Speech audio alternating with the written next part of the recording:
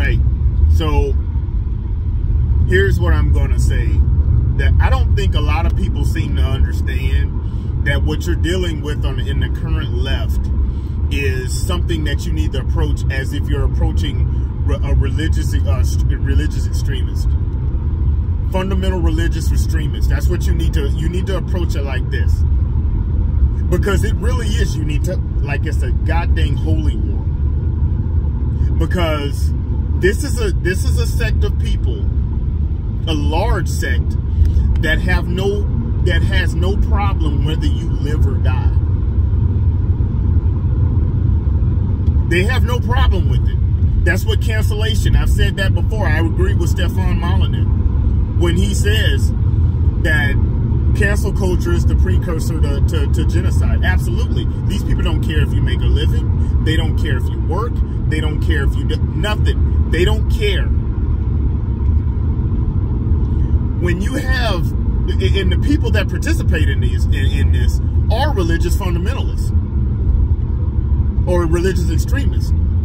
They don't care that the people that are the priest, be it whatever official, they don't care that Nancy Pelosi broke her own coronavirus. They don't care. That's what people do. Let's be honest here. That is what people do in a hardcore fundamentalist, fundamentalist religious sect. That's what you do. You don't care that your priest or the people that are handing down the rules are breaking the rules themselves. You don't care. And these people do not care.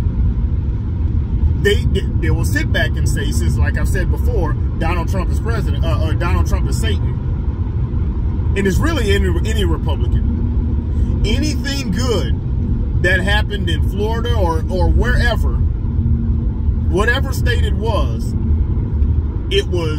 because of whatever Democrat left-leaning, whatever Democrat official. That was the only reason. Anything bad, even if Trump had just nothing. When it came to Andrew Cuomo, there were people blaming Trump for what Andrew Cuomo did, as far as putting the elderly back in the retirement home. There was people that blamed Trump for that. Oh no, that was Trump's fault. It's the devil's fault. The devil did it. Anything good.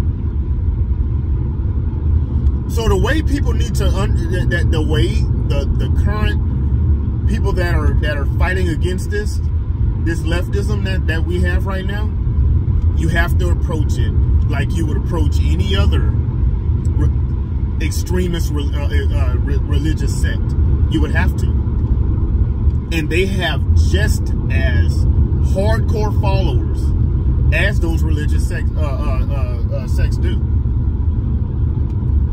That's how hardcore they are with it. So maybe that will, maybe if you approach it like this, you'll have people on the right, or people that are pushing against this, that will actually not give a crap that if anyone likes them or something like that. Like Liz Cheney. Liz Cheney trying to kowtow to these people that will never vote for her anyway. They're not going to vote for her. She can get out of this, whatever she's doing right now, in fighting against the absolute conservatives, and not one Democrat will vote for her. They will try to get her out of office yesterday.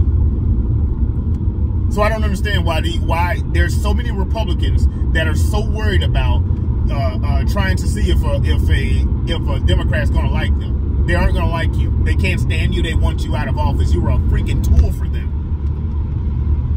Comment, like, share, subscribe. We'll see you next one.